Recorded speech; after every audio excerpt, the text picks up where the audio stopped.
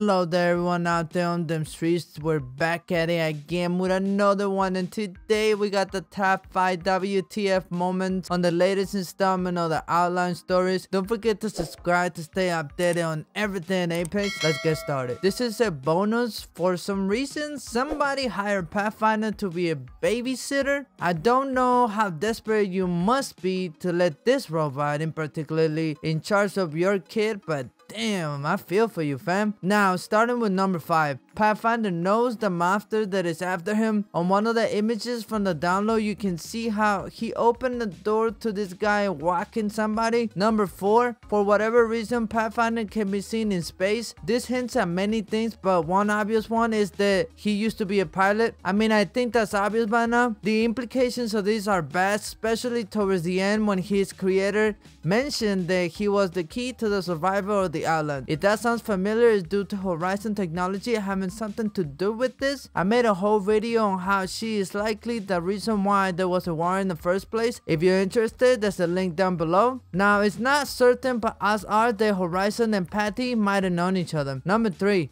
Pathfinder witnessed Revenant assassinating doctors or lab assistants of some sort. Either way, people that somehow he was working with. His creator also wears a white coat, so likely this is where he was prior to losing his memory. Odds are that Revenant killed his creator, and I wouldn't be surprised if Revenant remembers this. Maybe that's why he's shown beating up Pathfinder on the banner screen. Just saying. Number 2. Costa has always been a garbage human being. When they referred to him as a war criminal, they weren't exaggerating.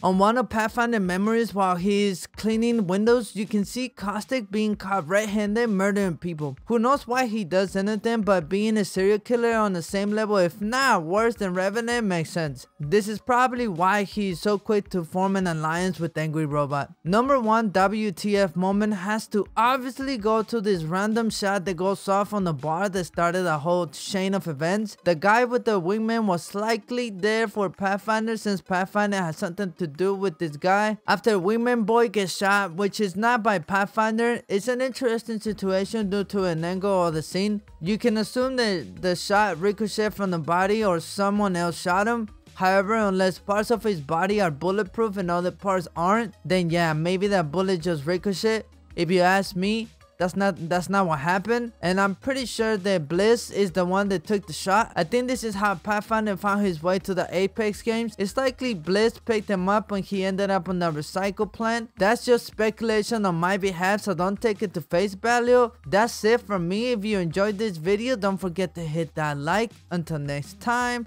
this is One Time Play here, signing out.